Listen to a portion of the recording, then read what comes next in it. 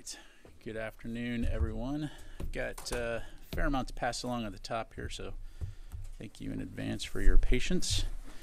As you all know, on January 8th, the Secretary of Defense's Chief of Staff directed the Department's Performance Improvement Officer and Director of Administration and Management to conduct a 30-day review to identify the relevant facts and circumstances related to Secretary Austin's hospitalization January 1 through 5, to evaluate the processes and procedures through which the Deputy Secretary of Defense was notified that she would carry out the functions and duties of the Secretary of Defense, and to recommend process improvements. The review was completed within the 30-day window and submitted to Secretary Austin, who reviewed the document and signed out a memo today, February 26, to senior DoD leaders outlining follow-on actions the Department will take in response, to include implementation of recommendations contained in the review. Because the review includes sensitive details about the Department's continuity of operations plans and personnel security, the drafters of the report wrote it as a classified document. The classified version of the report has been shared with Congress. As Secretary Austin has said, we are committed to being as transparent as possible and sharing as much information about the 30-day review as possible. And today we are releasing an unclassified summary of the classified 30-day review written by the Office of the Director of Administration and Management that summarizes their findings on the key events and related observations identified in the report. We are also releasing Secretary Austin's memo outlining the actions he is directing in response to the review's helpful recommendations. Of note, the review found that the Deputy Secretary was at all times positioned to perform all the functions and duties of the Secretary of Defense during the period of transfer from January 2 through 5, 2024. It also identified several process and procedural improvements that could be made.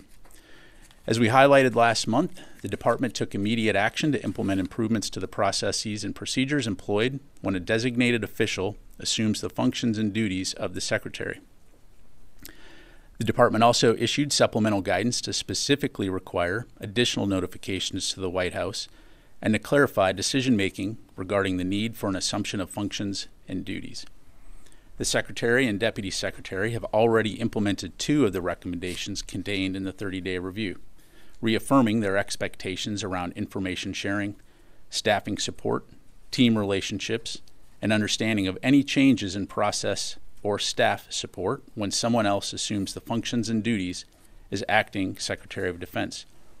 Additionally, the Chiefs of Staff for the Secretary and Deputy Secretary have issued written guidance and conveyed reporting expectations to make routine how information flowing to the Secretary is shared with the Deputy Secretary and immediate staff. As outlined in his memo, there are 6 additional recommendations the Secretary is directing to be implemented most within the next 90 days. These actions are intended to ensure key Department officials in the order of succession are familiar with relevant processes and procedures, and that mandatory reporting protocol is developed for personnel who provide support to the Secretary and Deputy Secretary of Defense related to situations or circumstances that might impact these leaders' ability to perform their duties and functions. In addition, these actions require the Department to review, update, and align internal reporting requirements associated with transfer of authorities, situations relating to the Secretary, Deputy Secretary, and others in the order of succession, and to ensure continuity of operations plans are reviewed and updated as well. All of these actions demonstrate our deep commitment to strengthening our internal processes without delay. As Secretary Austin has repeatedly stated, we are a learning organization and will continue to strengthen our processes as we identify ways to improve upon existing procedures. The unclassified summary along with the Secretary's memo can be found on the DoD website. Finally, in support of multinational efforts to defend the lives of international mariners and restore freedom of navigation in the Red Sea and surrounding waterways, the militaries of the United States and the United Kingdom, with support from Australia, Bahrain, Canada, Denmark, the Netherlands, and New Zealand, conducted strikes February 23 against military targets and Houthi-controlled areas in Yemen.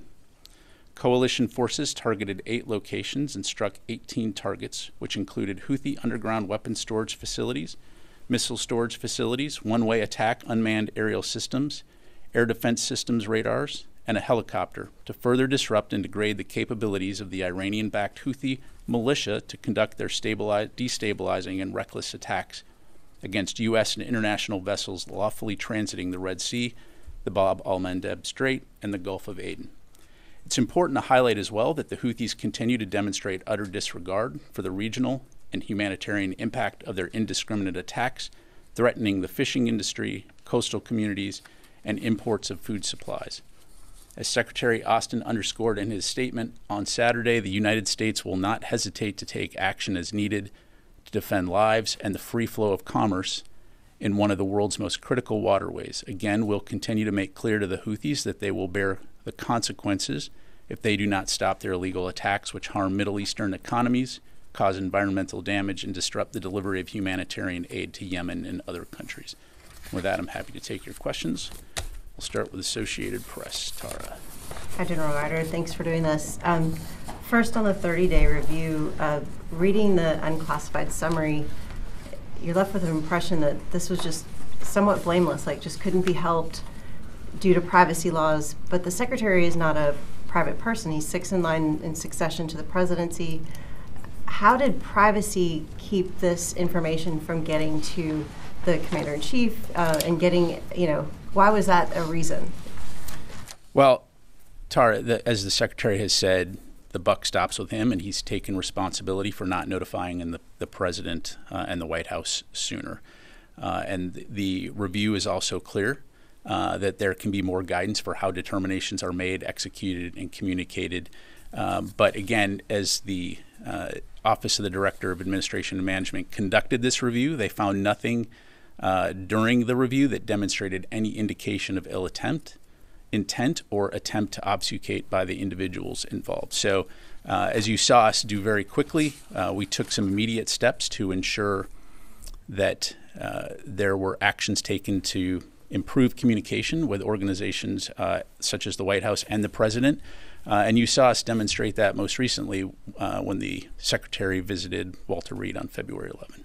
Okay, and secondly, yesterday an active duty service member set himself on fire in front of the Israeli embassy in protest of U.S. support for Israel's operations in Gaza.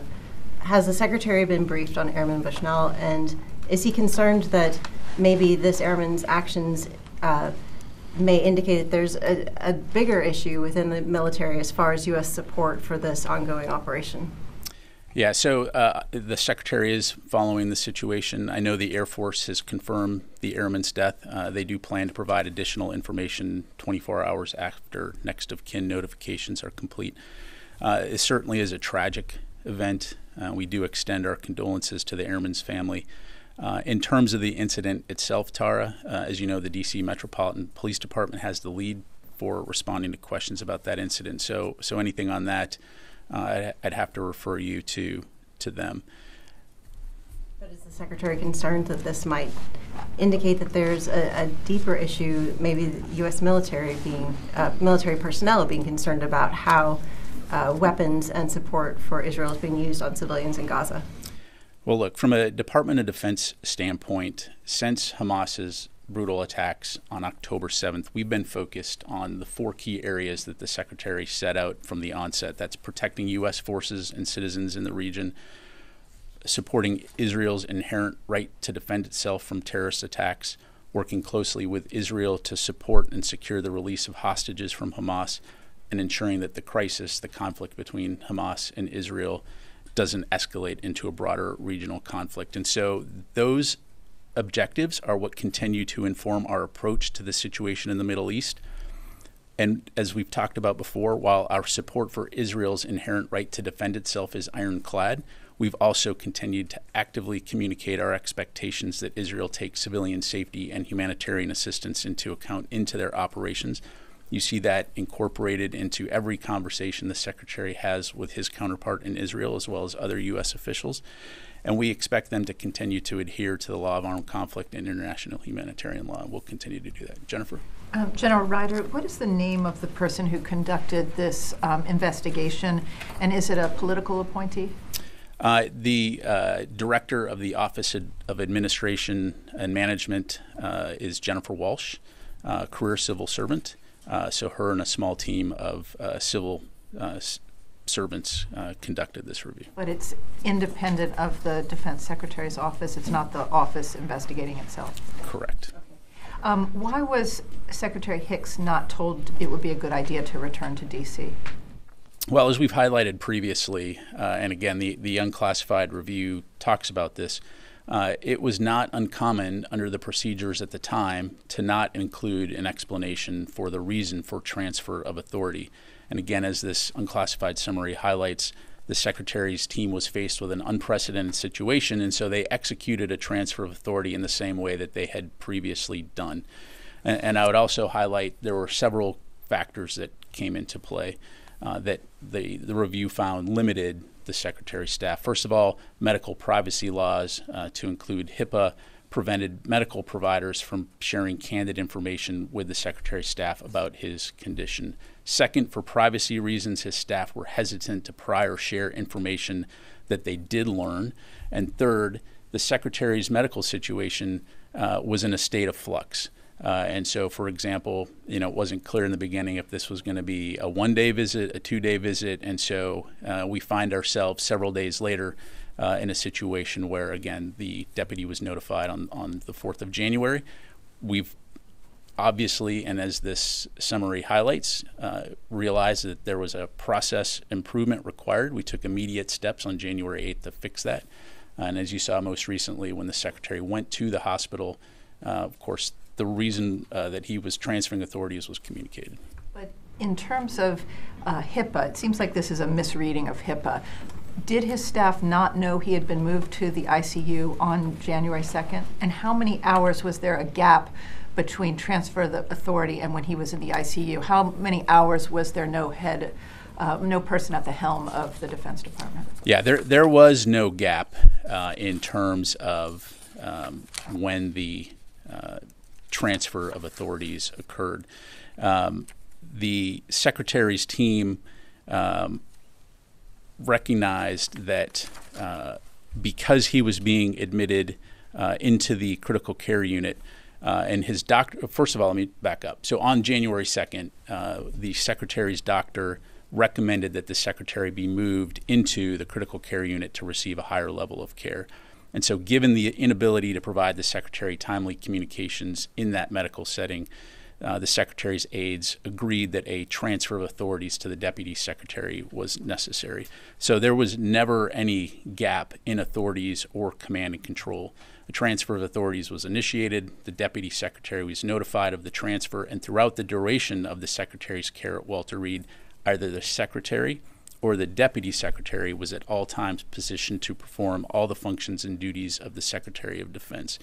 So again, just to underscore, the Secretary and the Deputy were fully prepared to support the President as Commander-in-Chief at all times. Thank you. David. So the way you describe that, it's the Secretary's aides making this decision to turn it over. Was the Secretary not in a condition where he could make the decision that, oh, I'm going into the critical care unit, I won't have communications, I better turn it over? Again, the Secretary's aides found themselves in an unprecedented situation, and so they, once they recognized, again, that the Secretary would not have the ability to access communications, they agreed that a transfer of authority to the Deputy Secretary was necessary. And so, again, they executed that transfer authority in accordance with the procedures that they had used previously and at the time. So they were making the decision, not the Secretary? Correct. And why wasn't the Secretary making the decision? Again, as the Secretary was admitted to the critical care unit, the aides recognized that he would not have access to secure comms. And so once there was a recognition that he was going to not have access to secure comms, they did what standard procedure at the time was, if the Secretary is not going to have access, let's go ahead and initiate a transfer of authorities, which they did to the Deputy Secretary. So again, no gap in command and control. And, you know, the bottom line here is that to get kind of what you're asking, we take civilian control of the military incredibly serious. And again, either the Secretary or the Deputy Secretary was at all times positioned to perform all functions and duties of the Secretary of Defense throughout his duration in the hospital. There was no gaps. We've obviously learned through this process and have made steps to ensure that processes and procedures are improved as outlined in the Secretary's memo. Including making the decision to transfer? He made the decision to transfer. Again, this was an unprecedented situation, and the staff was doing using the process and procedures that they have employed previously, and again, to the best of their abilities, ensuring that command and control, that there were no gaps in command and control. You know, you're not answering my question, right? No, I think I did answer the question. No, whether he was compos mentis, able to make the decision to turn. He was not over unconscious at any point in time, but again, as his doctors made the decision to put him in critical care, as the unclassified summary highlights, his aides recognized the fact that he would not have access to secure comms. So they made the decision to contact the deputy staff and to begin the transfer of authority process. One follow-up on this, on the question of time here, and then another question. How long did this process of realization take? Because this points out that when he was in the critical care unit, quote, timely secured communications could not be assured. Was this instantaneous? Because if it wasn't, it seems there was at least a gap in complete command and control. As you said, there wasn't. Yeah, there was no gap. Again, the review is pretty clear in everything that they looked at, that at no time was there a gap in command and control. Either the Secretary had the authorities as Secretary of Defense, or the Deputy Secretary had the authorities. And again, the staff was executing this process in accordance with the transfer authorities procedures that they had used at the time. And so it is crystal clear in this report, in this review, that there was never any gap. Will you be able to tell us how long between him going to critical care and the transfer of authority? I'm not going to get into a specific timeline other than there was no gap, and the review made that very clear. And then my other question was quickly, on February 1st, when the Secretary came here, he said there was no culture of secrecy, and yet, as you pointed out, this says, it's, quote, the staff were hesitant to pry or share any information that they did learn. Isn't that a culture of secrecy? Yeah, look, I'm not going to speak for why any individuals did or did not, take certain and specific actions. I think we can all agree, it is not uncommon for a natural human response when it comes to things like medical care to default to a privacy setting. But the Secretary also made clear during that press briefing that he acknowledges we could do better, that we will do better, and that his office has a responsibility to be more transparent, which is why you've seen us significantly change procedures and processes to include implementing the recommendations that have been outlined in this review. Bill. So just getting back to what David was asking, I'm trying to understand. So the Secretary is in the hospital. I'm guessing he's being kind of whooshed into the critical care unit. And is it because they couldn't reach him that he couldn't be the one to make the decision? I mean, I don't understand why it is that the Secretary of Defense couldn't decide, okay, my deputy has to take over. Or was it that he was unwilling to cede command and that his staff intervened against his wishes? Or yeah, Phil, I'd be careful about making assumptions. As I understand it here, as I highlighted, the Secretary's doctors recommended that he go into the critical care unit for a higher level of care.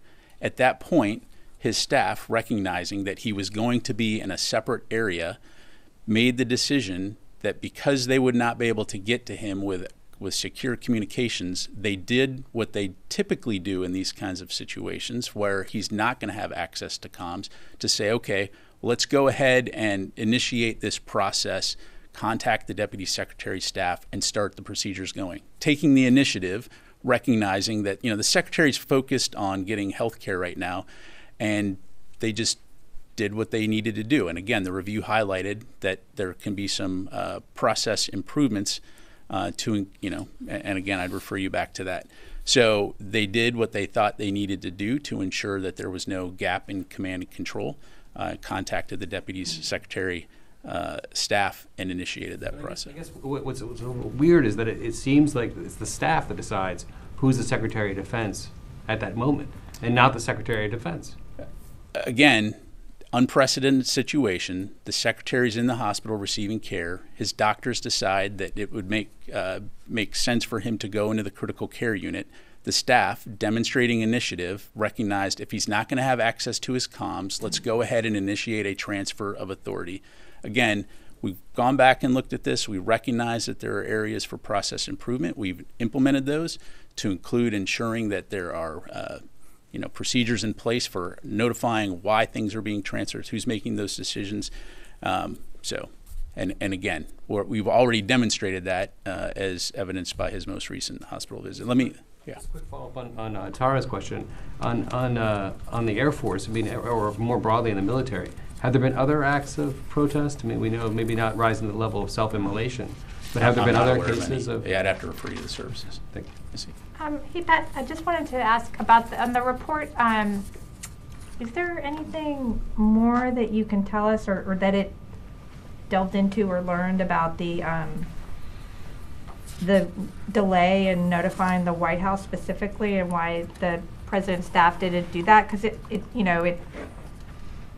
this doesn't seem to me like it necessarily addresses that. Is it just that this wasn't a requirement, and then that was part of the established mechanism for TOA? It's just I feel like that's one thing that isn't directly addressed, and that seems like it was a significant part of that. And then I guess my second thing would be, in terms of the questions about the TikTok of the different moments, and the questions that Oren had. If we can get some of that, that would be great, because for the last 5 weeks or so, the answer when we ask those kind of questions has been, this is under review. I can't address this because it's under review. And now the review is done, and it adds no new information for us about the TikTok, and there's some pretty significant details. So I don't know what the mechanism for that would be, but it doesn't seem like that should be the end of the conversation, because we've been told now for weeks that that's the reason we can't get those facts. And I'm making an appeal for more information, either as it comes up, or is it, we sit down and we get the answers to those in a dedicated session or something like that. But it just feels like, if the spirit of transparency, is supposed to be forthcoming, then, I feel like we need a little bit more. Okay. Thanks, Missy. So a few things. So, in his press briefing earlier this month, Secretary Austin highlighted and took responsibility for the shortcomings when it came to notifying the president and the White House about his cancer diagnosis, and acknowledged that we, the department, can and need to do and will do a better job in terms of notifying the White House. So we've learned from that. We've made changes to those procedures, and those are in place today. In terms of the transparency as it relates to this review, as the Secretary has said, we are committed to being transparent and providing as much information as possible.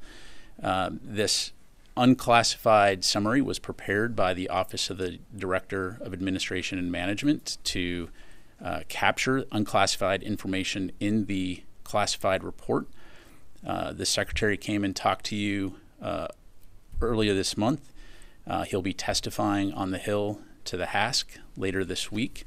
And as you know, there is an ongoing DoD IG review, which we are supporting and cooperating with fully, some of which may get to some of the questions that you're asking. But again, I'd have to refer you to them. Just to follow up on what Secretary Austin said in the briefing was that he did not instruct anyone on his staff not to inform the White House. So I still have the question of, what he said was he did not direct anyone on his staff to keep his hospitalization secret. And as we've talked about in multiple briefings, to include his briefing, to include the findings of this review, there were shortfalls in the processes. And so again, we have acknowledged those. All 8 recommendations that are outlined in the 30-day review are highlighted in the Secretary's memo, which we provided today, to include his direction that we will implement those recommendations. Nancy? I'm sorry, Pat. I want to just follow up on Missy's question, and with all due respect, I don't think those questions were answered. You keep saying that there were shortfalls, that you've made determinations, but I think what we're all saying is I don't think it's for the department to make the determinations of what those shortfalls were. We were asking for the basic facts about what happened. And what we keep hearing is, you've just said now a DoD IG investigation is looking into this, and therefore we can't release things. I think what we're all asking for is as precise as possible, who knew what, when. And I think the challenge that we're all having is what we keep hearing both in this report and in your comments is that the department has made the determination that it had shortfalls. The department has assessed how it's going to address those. And we're never given an opportunity to just independently understand what happened. And so I just think we're owed the respect of the answer to the question, why can't we know who knew what, when, and who made the determination of when information would be shared? Because neither your answers, with all due respect, nor did this report answers that. Yeah, no, thanks, Nancy. Again, we are working to try to provide you with as much information as possible to be as transparent as possible about the findings of the review. Again, I know it doesn't necessarily address your specific questions, but if we take a step back and look at what this review was focused on, the relevant facts regarding the Secretary's hospitalization and the process by which authorities were transferred from the Secretary of Defense to the Deputy Secretary of Defense, recognizing, by virtue of the fact that we initiated a review, that there were some process shortfalls that needed to be addressed. And so we have tried to provide as much information as possible about why the Secretary was hospitalized, the care that he received, the process that was taken to transfer those authorities, and to ensure that at all times there was a solid chain of command in terms of command and control with the department. But then importantly, a primary focus of this review was where can we improve process-wise to ensure that this kind of thing doesn't happen again. And again, I know this doesn't get to your specific questions, but I would just highlight recently when the Secretary went back to Walter Reed, you saw those process improvements playing themselves out. It's not to say that there's not additional process improvements in the future, but again, we'll keep you updated on that front. What's the determination whether the guidelines spelled out are sufficient to make sure that this doesn't happen again? What do you mean? There are 8 recommendations. They include various forms of we need to be more precise in our guidelines of transfer authority, how it works. Who makes the determination if that's sufficient or if they're not followed? Yeah, you'll see in the memo, it talks about that there will be a regular review process. The Secretary and the Deputy Secretary will be briefed by those responsible for implementing these recommendations. Who determines if the implementation is not happening the way it should? Well, the Secretary and the Deputy Secretary. Okay, but can I just ask that you take the following questions? When did the Chief of Staff know that the Secretary was hospitalized? Who did the Chief of Staff inform? Who else knew? Well, so we've already talked about that. She was notified on the 2nd of January. By whom? It talks about in the unclassified summary. The senior military assistant notified the Chief of Staff, and I'd refer you back to the unclassified summary, but it talks about notified the Chief of Staff. She notified the Deputy Secretary of Staff on the 4th of January.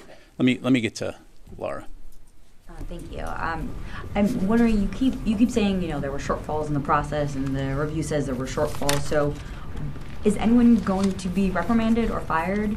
Because something clearly went wrong, and I'm just wondering if there will be any repercussions for anyone that failed in their tasks. Yeah, thanks, Laura. So as I highlighted, as the Secretary has said, the buck stops with him. He has said, and he recognizes that we should have done a much better job notifying those who should have been notified. I will say that the Secretary is very proud of the team that he has supporting him. When you look at the review, it highlighted that there was no findings of ill will or ill intent or obfuscation, but that public servants, dedicated public servants, were doing what they thought was the right thing in order to continue to carry out the DoD's national security mission. And so I'll just leave it at that. Thanks. Then I'll get to the phone here. Megan. So the privacy concerns here, it seems like there's maybe a little bit of a misunderstanding about who is bound by HIPAA. The senior military aide was able to tell the Chief of Staff that wasn't a HIPAA violation. But so it would stand to reason it wouldn't be a HIPAA violation to then turn around and tell Congress or tell the White House. So my question is, what privacy laws are people adhering to? Is there a change, a clarification for what these privacy laws actually are? And if all of this was in place and these privacy concerns were still in place, what changed on Thursday when OSD then turned around and said, okay, now we tell the White House, now we tell Congress, now we tell Pat to put out a statement? What changed there? Yeah, so to be clear, what I'm citing here is the review's findings in terms of how we got to where we got, right? Perceptions of medical laws, perceptions of, I need to protect the boss's privacy. And so, again, we've learned from that, and the Secretary himself has recognized the need for more transparency as it relates to the Office of the Secretary of Defense and his duties. And so, again, you've seen us since this work very hard, particularly, for example, working with his doctors to try to provide as much information about his medical status and condition when he does go to the hospital. So again, I'm offering, what I'm highlighting here is what the review found in terms of why we got to where we got. Okay, so there was confusion about privacy and who should tell what when. What I also want to lay out here is that it seems like throughout this entire process, at no point did the Secretary think someone should tell my boss I'm not going to work tomorrow or possibly for the rest of the week.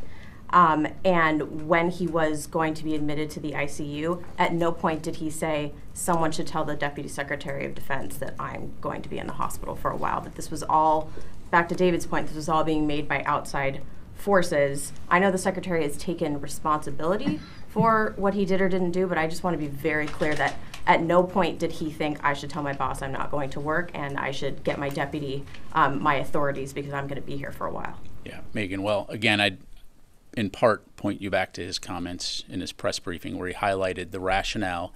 He wasn't making excuses. He was just offering an explanation in terms of why he didn't want to bother the president with that information. He also, again, did not direct anybody to keep his hospitalization secret and counted on the staff to do, the jobs they do. And in terms, again, not making excuses, just offering explanations. In terms of the staff, again, recognizing through past procedures that were in place at the time, when the Secretary doesn't have access to his secure communications, we're going to do what we do. Military, take initiative, go ahead and start doing this without necessarily, thinking through the broader picture here. So again, we recognize there are areas for improvement. The Secretary's memo highlights, the unclassified summary highlights where those areas are and the steps that we're taking to ensure these kinds of things don't happen again. The Secretary addressed that he didn't want to share his cancer diagnosis with President Biden as so as not to burden him, but he didn't address whether he thought it would make sense for him to have his staff say, hey, if you're looking for the Secretary tomorrow, President Biden, he's not here. That's different than saying he didn't want to tell him that he had cancer. This is a simple issue of saying I'm not going to show up to work tomorrow and you need to let my boss know. All the rest of us, if we're not showing up to work, would be the first thing is you got to make sure your boss knows where you are. Yeah, again, look, I'd point you back to the unclassified summary that talks about some of the factors that contributed to that. Again, there was no finding of ill intent or an attempt to obfuscate. A lot of this was procedural. A lot of this was, again, recognizing that we were doing things the way we had done them. And so, we're working hard to fix that and have already taken significant action to address that. Let me get a couple on the phone here. Let me go to Jeff Schogel. Thank you. If Congress doesn't pass a spending bill by March 1st or March 8th, at what point do troops stop getting paid? And death gratuities and other benefits for service members who die, would they cease? Thank you. Yeah, thanks, Jeff. Obviously, I don't want to get into hypotheticals at this point. We'll certainly continue to work closely with Congress and hope that there is a budget passed. I'd refer you to OMB for any potential ramifications on the U.S. government. But needless to say, we will certainly hope that a budget is passed. Let me go to Courtney. When did the SMA know? Because I was under the impression that he found out. Well, I guess it's not clear in here. Do you know when he found out? Courtney, I don't have it right in front of me, but if you go back to the unclassified summary, I believe it highlights when he was notified. Unless I'm missing it. I'm seeing it here. It says the secretary and deputy secretaries were team, multiple calls. Secretary's senior military assistant informed secretary's chief of staff and chairman of the Joint Chiefs about the hospitalization and TOA. And he informed Deputy Secretary of Defense for Public Affairs, but I don't see when he was actually notified. Did he, and because we found out in the day or two after that he did not go to the hospital, that it was the junior military aide who went to the hospital with Secretary Austin, right? Courtney, what I have in the unclassified summary is what I can provide at this point. It's just, that seems like a strange, when we're finding out when other people are notified, why it's not included when he was notified. Yeah, I think the key point here is, again, we recognize procedurally, process-wise, improvements could be made, and we are taking steps and have taken steps to improve those processes and procedures. That's fair, but I think you can understand why that we still have a lot of, like, the press, we covered this, well, we still have questions about the timeline here, and with all due respect, this answers none of them. I mean, most of the information about the timeline in here we were already aware of. So, I don't see. Well, again, I mean, part of this, is the fact that we have been trying to provide as much information as we can as we get it. And, this unclassified summary is, again, an effort to try to be as transparent as possible and provide you as much information as possible. I appreciate that. But again, I think the glaring question that remains is, where was the vulnerability here? So who was the person who knew that Secretary Austin was at the hospital, had been taken by ambulance, and didn't notify whomever it is? And we still, even with this, we still don't have an answer to that. And the only thing that we know is that there were some communications personnel and security who went with him, and then fast forward to the next day when this SMA is notifying people. Yeah, again, at this point, Courtney, I'm not going to have anything to provide beyond what's in the review there. Ann. The other thing that the report doesn't mention is whether or not there was a transfer of authority December 22nd during his hospitalization, when I believe he was under anesthesia. Can you confirm that there was a transfer? There was. And we have talked about that publicly in the past. It's also included there in the review, but yes, it was. And I'm assuming there is no gap in authority. Correct. And all of that. So then my other question is, there are several mentions in this and elsewhere about the secretary being online and responding to emails. Was there ever any confusion about who was making decisions when there was a transfer of authority, yet the secretary was online answering emails and working? No, when the transfer of authorities were made from the secretary to the deputy secretary, by all accounts, she's the acting Secretary of Defense during that time. So no confusion in terms of who those authorities were with.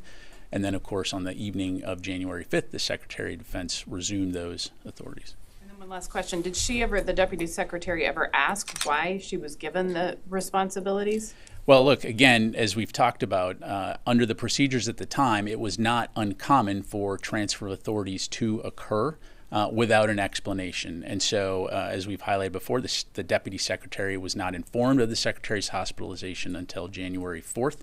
Again, we recognize that there was a process improvement to be made, and made that change right at the initiation of this review. So anytime there's a transfer of authority now, it includes an explanation as to why that transfer has happened. And so that will continue to be the process going forward. I have time for a few more.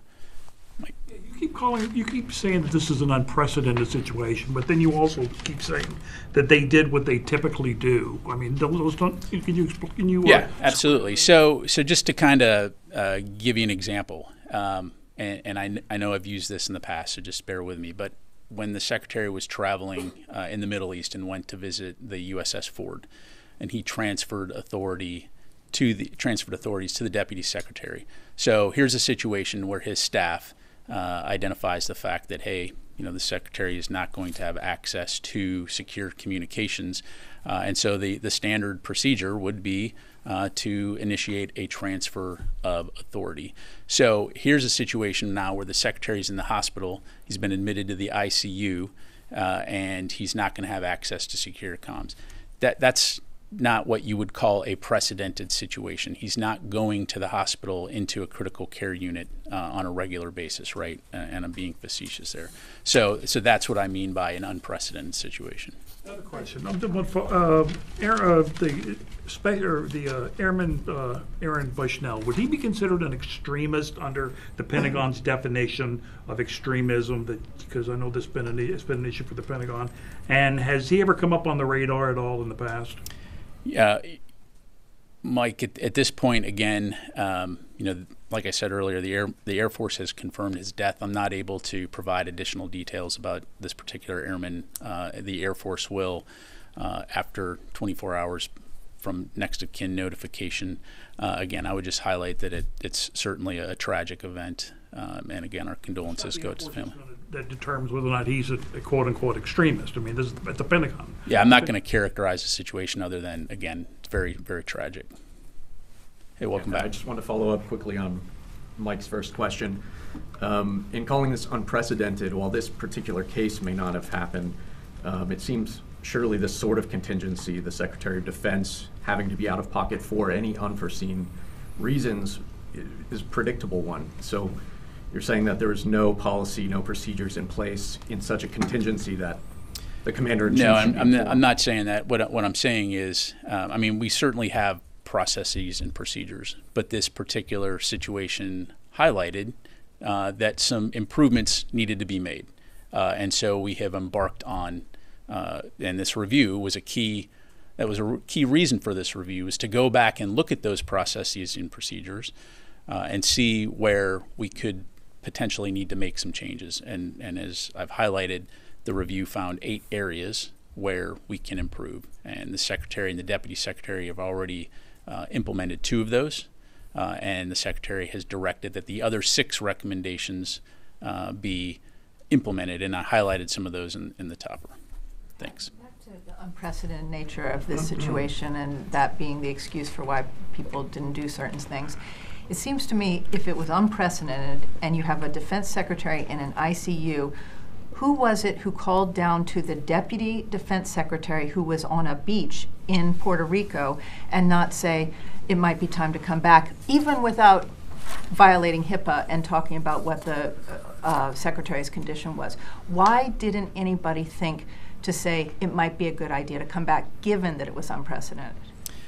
Well, again, Jennifer, I'm not going to have much to provide beyond what's in the unclassified summary, other than to say that when the transfer of authority occurred, the Secretary's military aides notified the Deputy Secretary's staff that a transfer authority was going to occur. The Deputy Secretary had full access to all the comms that she needed to execute her duties as the acting Secretary of Defense. Again, I won't go over everything we've talked about in the past in terms of once she was notified about the Secretary's hospitalization, she took subsequent actions. But I think the key point here is at no time was there any gap in command and control of the Department of Defense.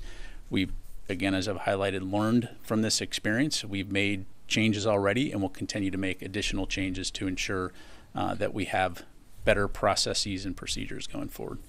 All right. Thank you very much, everybody. Appreciate it.